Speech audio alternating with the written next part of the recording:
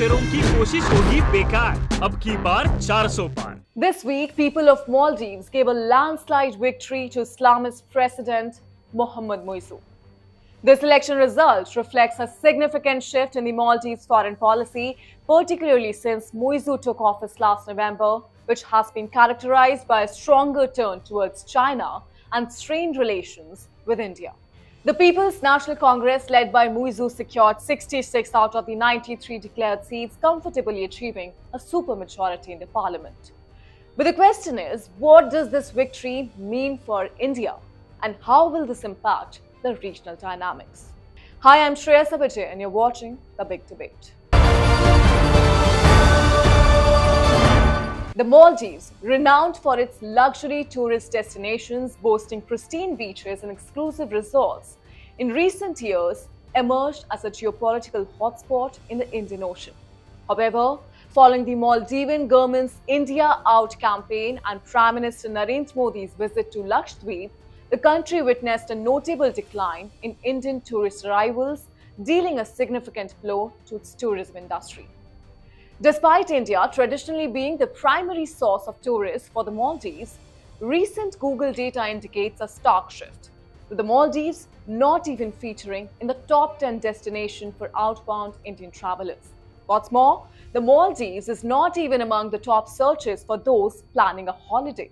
Feeling the repercussions of Muizzu's anti-India policies, Maldives tourism bodies called Indian tourists an indispensable force in the success of the Maldivian tourism sector, and extended an apology for the derogatory remarks made against Prime Minister Modi and India by Malay's top leaders. To mitigate the damage caused by strained relations, a prominent Maldivian tourism body even announced plans to conduct roadshows across key Indian cities in an effort to lure Indian tourists back to Maldives.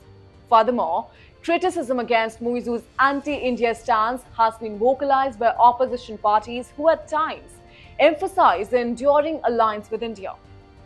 Earlier this year, a joint statement highlighted the importance of India for the Maldives' long-term development and security, and cautioned against aligning too closely with Beijing. Regardless of the significance of India's long-standing ties in maintaining regional stability, President Muizzu, widely regarded as a pro-China leader, called for the deportation of Indian troops from the island, and I'm quoting, "There will be no Indian troops in the country come May 10, not in uniform and not in civilian clothing." Despite India's historically pivotal role in safeguarding the sovereignty and security of the Indian Ocean, Muizzu chose to follow in the footsteps of Beijing. While on one hand, he asked India to withdraw its troops from the island nation, on the other, he made a haphazard visit to China where he held talks with Xi Jinping and signed 20 key agreements, including a secret defense pact. But the irony here is that a government shouting from the rooftops about a handful of Indian soldiers in the Maldives in conspirational terms is cozying up to China, which is known for opaque arrangements. For Muizzu, the sovereignty of Malay appears to be selectively compromised when engaging with a transparent democracy like India. He's rolling out the red carpet for communist authoritarian China. As per experts, Muizzu's second-term presents opportunity for Beijing to expand its military presence. It can also be a challenge to India's regional dominance and maritime security. Another fear that experts have been cautioning about is the spread of Islamic radicalization in the archipelago nation that again can be a threat to India's security. Maldives elections were believed to be a litmus test for President Mohamed Muizzu's plan to push for closer economic cooperation with China. His anti-India and pro-China campaign won the day, and Beijing seems to be fully rejoicing with the outcome. Beijing declared that it fully respects the decision of the Maldivian people and is seeking further deepening of Chinese relations with the archipelago nation. 中方愿托马方一道努力，赓续传统友谊，拓展各领域交流合作，不断深化中马全面战略合作伙伴关系，加快打造中马命运共同体，更好造福两国人民。Ever since Mohamed Muizzu was elected in the presidential election last year, Muizzu stepped up the island's outreach to Beijing, a development New Delhi has watched with concern. Muizzu also called China one of the closest allies and developmental partners of the Maldives. This was also the first time that a Maldivian president skipped India as the first port of call after being elected. Immediately following his election, Muizzu visited Beijing, where he held discussion with Chinese President Xi Jinping. Upon his return, he said, and I'm quoting, "We may be small, but this does not give them the license to bully us." We may be small, but that doesn't give you the license to bully us. While he did not name any country, the remark was seen as a swipe at India. Since taking office, the president has awarded major infrastructure contracts to Chinese state-owned companies, including the construction of thousands of apartments on disputed reclaimed land. It even allowed a Chinese spy ship to dock in Mali. And now his party's election victory will give Muizzu more leeway for his China-friendly policies. The strengthened mandate will now enable President Muizzu, anti-India, to advance policies aligning with his pro-China stance, raising concerns regarding Mali's growing proximity to Beijing. This electoral outcome not only consolidates China's influence in the Indian Ocean, but also presents opportunities for Beijing to expand its military presence, potentially impacting India's security interests in the region. Maldives even inked a defense pact with China mere days after demanding the withdrawal of the Indian military personnel from its territory. While the specifics of the agreement remain shrouded in secrecy, it is known that the Chinese military will furnish non-lethal military equipment and training to the island nation. Positioned at the nexus of Asia, Africa, and the Middle East, the Maldives holds profound geostrategic significance.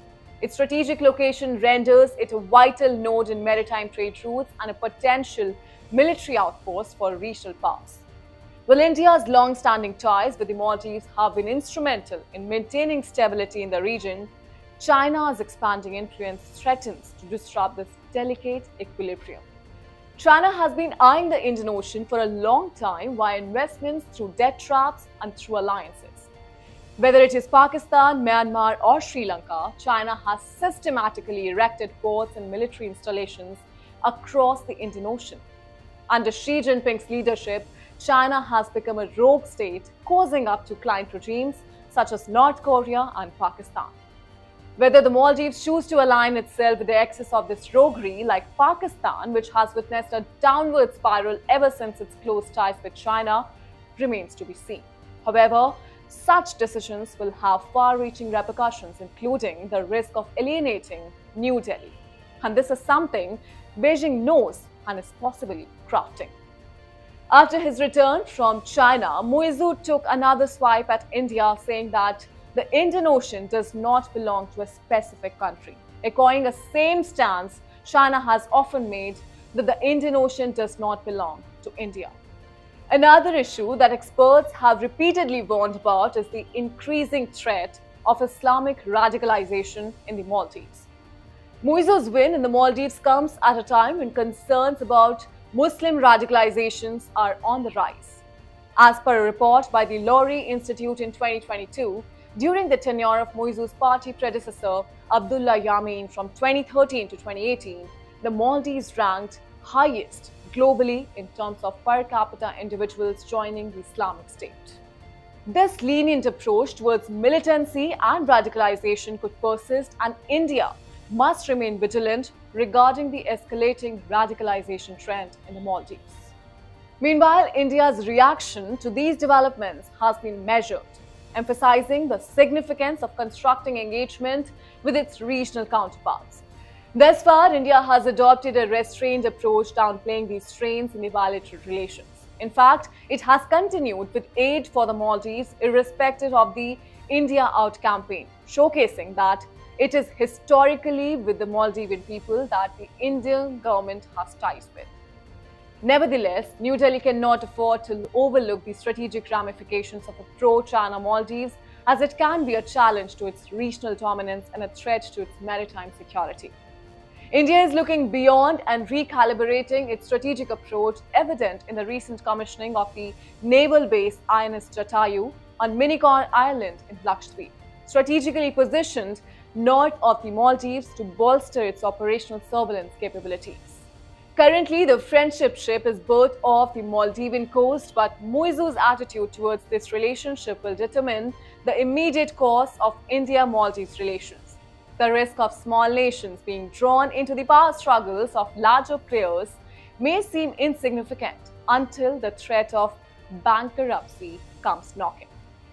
In the midst of these geopolitical shifts, the Maldives has already begun seeking favors from India. With a debt of approximately $49 million owed to India, Malé is now actively seeking debt relief from New Delhi. History serves as a reminder that India has repeatedly helped its neighboring countries that have fallen into China's debt trap, as the cases of Sri Lanka and Nepal show. Even though the Maldives is currently steering the Chinese ship, it should not forget that it is India that is the first port of call in times of calamity, whether it was economic crisis, tsunami, or recent unexpected crisis of COVID-19 pandemic. It was India that generously provided aid to the Maldives under its neighborhood first policy, including domestically produced vaccines. Now, however, the Maldives is led by a head of state who seems inclined to neglect India and embrace China. What could possibly go wrong? All it takes is another crisis, say a tsunami, for Muizzu to understand the geo of his geopolitics. But until then, let us just hope for smooth sailing in the Indian Ocean.